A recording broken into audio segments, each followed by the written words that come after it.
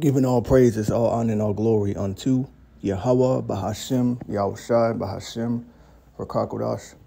I want to give double honors unto my apostles and elders, the great millstone, and say peace, mercy, and blessings to hopeful light. The true name of the Heavenly Father is Yahweh, which means he exists or he is to be. The true name of the Son is Yahushai, which means he is the deliverer. And we are the Hebrew Israelites. There's 12 tribes that make up the Hebrew Israelites. Today, we're being so-called blacks, Negroes, African American, colored, Haitian, Jamaican, West Indian, Native American, Seminole Indian, Latin Hispanic. Okay, but the indigenous people of North, Central, South America, the islands thereof, we actually make up the lost 12 tribes of Israel, all right, lining up with biblical prophecy. The self-proclaimed white man, they're not white, they're red. They're the Edomites, according to the Holy Bible, right? And this is the infamous video of the Jake with dreads, pretty much going public with his adulterous affair with his woman at work, and this is a pretty rampant problem throughout America, so I'm sure you've seen it enough. So I'm not going to play it again. I'm just going to bring out some precepts because it's very vexing, but it's always a nigga doing it, pretty much with the rap music, the R&B music. They've made niggas the face of adultery, okay? And the reason for doing that is because they want to cut us off from being a nation, and they want to trap us in sin. Because if they can get the nation of Israel stuck in a cycle of sin, then our God would be against us, and then they could then come and have rulership. Okay, this book of Judah, chapter 5, and verse 17. And while they sin not before their God, see, the real name of the Heavenly Father is Yahweh, which means he exists or he is to be. The real name of the Son is Yahushai, which means he is the deliverer, okay? And while they sin not before their God, they prosper, because the power that hated iniquity was with them. See, our God hates iniquity. And what's iniquity? It's just, the Most High wants us to dig, right? You have to look up definition of words. You got to go into different languages in some cases. The scriptures are written in Hebrew, Greek, and Latin, okay? It says, malevolence, wickedness, okay? Injustice, okay? For him to be sleeping with this man's woman, then putting in that work, that is the wicked, then that is injustice. But of course, we know according to the scriptures, all wickedness is but little to the wickedness of a woman. So she's not innocent either, okay? And even though she's an Edomite, she's a so-called white woman or Caucasian, that's still not okay. Perfect example is Joseph in Egypt. Joseph was an Israelite down there with those Hamites. What did Joseph do when Pharaoh's wife tried him? He ran away from her. He didn't sleep with her, okay, because he understood that was adultery, and that would have got him judged by Yahweh Shem Yahushai, okay? And then the bitch, she still lied and said he did it anyway and got him locked up. So these women have been evil, man, since the beginning of time. Okay, man's downfall has always been a woman. Perfect example of that will be Samson, okay? Solomon, okay? Great men have been, made to stumble by a woman, okay? This is Judah 5 and 18. But when they departed from the way which he appointed them, which is to keep the law, statutes, and commandments, okay, they were destroyed in many battles, very sore, right, and were led captives into a land that was not theirs, and the temple of their God was cast to the ground, and their cities were taken by the enemies. So what happened in 70 AD? The temple was cast to the ground. People got put in slavery and scattered. Over 1 million Jews fled into Africa. Okay. 19, but now are they returned to their power, and they'll come up from the places where they were scattered. So this had to be after the Babylonian Empire, okay? Because I believe Judah dealing with the Medo-Persian Empire, okay? Where they were scattered and have possessed Jerusalem, where their sanctuary is, and are seated in the hill country, for it was desolate. Now therefore, my Lord and Governor, if there be any error against this people, and they sin against their God, let us consider that this shall be their ruin. So this adultery, this is the ruin of the Israelites. And a lot of our people are going to get caught up in it because they think it's cool to sleep with the next man's girlfriend or his wife or his bitch, whatever the case may be. You know, this is pasteurized in this society, but this is going to get a lot of people killed, men and women, because the Yahweh Shem Yahushai counts this as wicked iniquity, and he hates iniquity, okay? So it says, verse 20, now therefore, my Lord and Governor, if there be any error against his people, and they sin against their God, let us consider that this shall be their ruin, and let us go up, and we shall overcome them. But if there be no iniquity in their nation, let my Lord now pass by, lest their Lord defend them, and their God be for them, and we be a reproach. It says, and we be a reproach for all the world. And when Achor had finished these sayings, all the people standing about the tent murmured, and the chief men of Holofernes, and all that dwelt by the seaside and Moab, spake that he should kill him. So pretty much the other nations understood, and they knew that if the Israelites participated and, lived and maintained a lifestyle of sin and iniquity, that they could conquer us. Okay, well, if you fast forward to today and age, this is why you have your puppet leaders, your rap music, okay, your the porn industry, entertainment industry. All of this stuff is promotes adultery, promotes sexual immorality, okay, and it's aimed and targeted at the children of Israel, right? I had my husband think more, and I was going, yo, look at these. Let me know. But if you check out this guy's page, okay, it says he's an actor and a comedian, which whether it's an act or it's real, it's still putting that vibration out there. Like, people are still feeling the effects, even when you go to the comments, karma, bro, never interfere with a marriage, right? And pretty much what the scripture says is that whatever a man sows, that's what he's going to reap. So when you sow, adultery, what that does, you pretty much is bringing destruction upon your own soul, okay?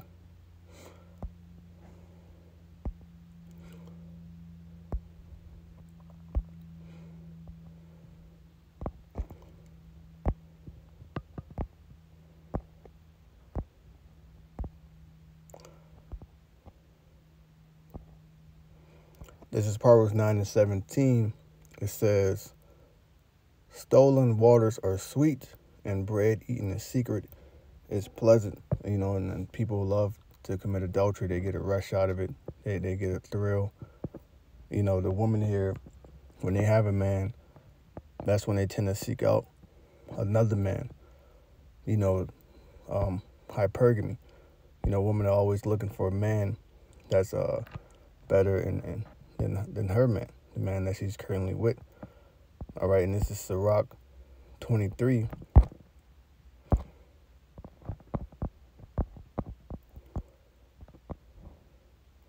And verse 17, it says, all bread is sweet to a whoremonger.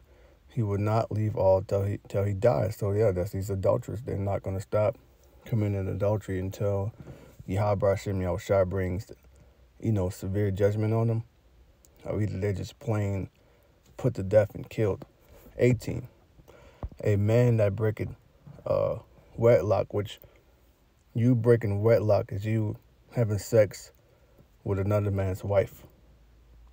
Okay, breaking wedlock has nothing to do with sex before marriage, because sex consummates a marriage.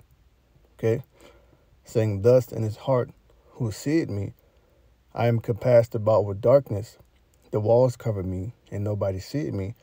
What need I to fear? The Most High would not remember my sins, and that's how they were in that hotel room. So whether they were acting or not, they still put that vibration out there of adultery on the world, and the damage is done. 19, such a man only feared the eyes of men, which that goes on daily here. And people think this shit is cool. But when you go to that guy's page on TikTok, this whole, pretty much all his videos are promoting adultery or some type of lewd behavior. Okay? And know not that the eyes of the Lord are 10,000 times brighter than the sun, beholding all the ways of men and considering the most secret parts. So Yahweh Hashem Yahushua knows the hearts of the minds of men. He knows how they think. He knows those that are trying to hide their sins. The Most High knows everything. He sees everything. Right? 20. He knew all things ere ever they were created. So also after they were perfected, he looked upon them all. 21. This man shall be punished in the streets of the city. So, hey, guys like that, the Most High is going to make an extreme example out of. Okay? And where he suspected not, he shall be taken. All right? Thus shall it go also with the wife, because she's not innocent either. Okay? And you know what she's going to do. She's going to go right home. It's Proverbs 30:20, Good News Translation. This is how an unfaithful wife acts.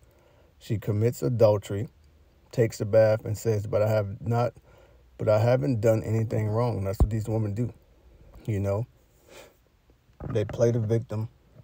They play the, they act like they're the victim. They gaslight you. Okay, that's what these women do. Proverbs 30:20, King James Version. Such is the way of an adulterous woman.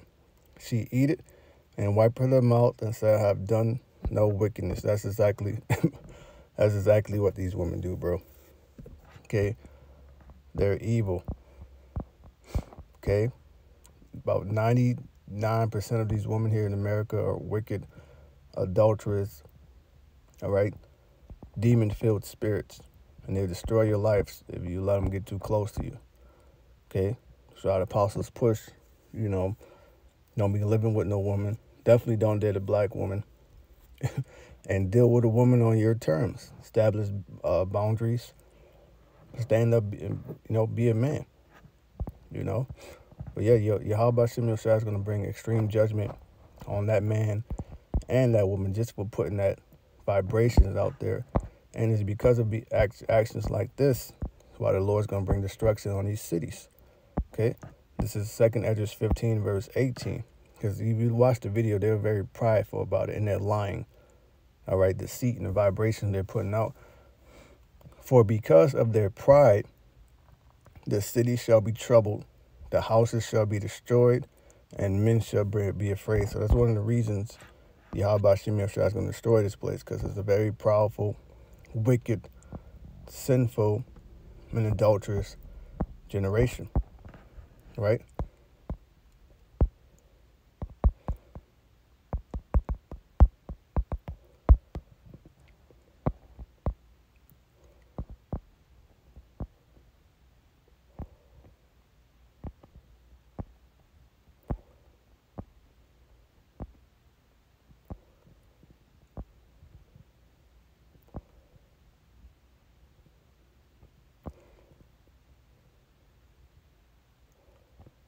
This is Proverbs chapter 6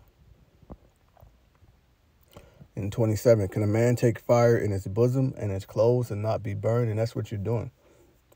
That's why the scripture says, sit not at all with another man's wife. Matter of fact, let's get that, because that applies.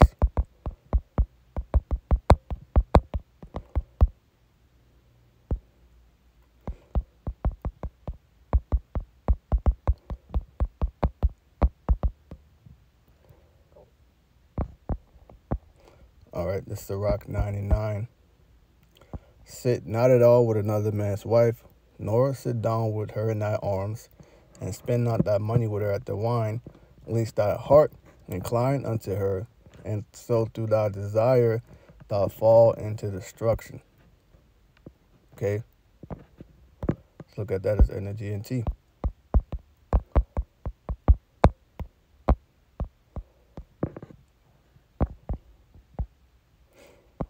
Don't sit down and eat with another man's wife or join her for a drink. You may give into the temptation of her charms and be destroyed by your passion. Okay, and this happens every day, and it's like it's no big deal here. You know, and I just did a quick Google search. Is adultery a crime in the U.S.? Yes, adultery is a crime in most of the U.S., but it's rarely enforced. It's not enforced at all. Okay, you never hear about that being people being penalized. Definitely not a woman. Okay, it is not enforced here in Babylon the Great, and that's another reason why Yahweh Ba'Shem Yahushua is going to destroy this place, man, because it's extremely wicked, extremely vexing. Okay, and the hopeful elect down here, we're vexed with the filthy conversation of the wicked. Okay.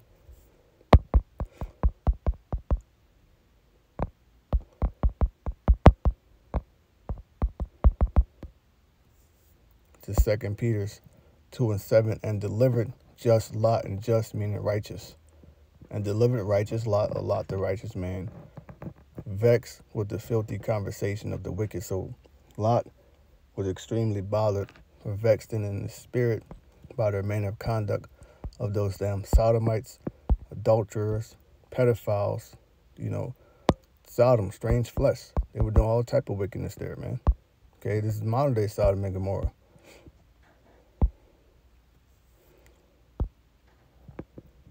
Definition of vex, online etymology dictionary says, toss violently, trouble, annoy.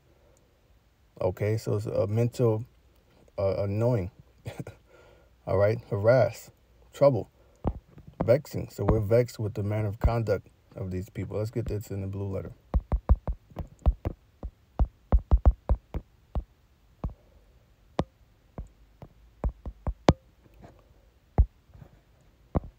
Second Peter 2:7.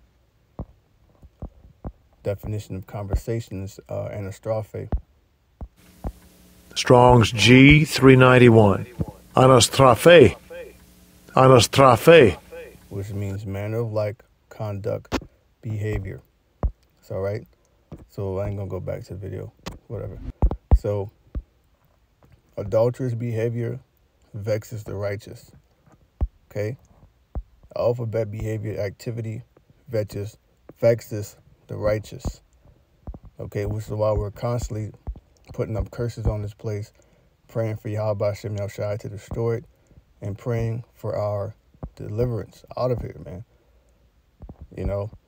But yeah, just a quick lesson. I wasn't going to do a video, but the Spirit hopped on me to do one anyway. I pray it was edifying.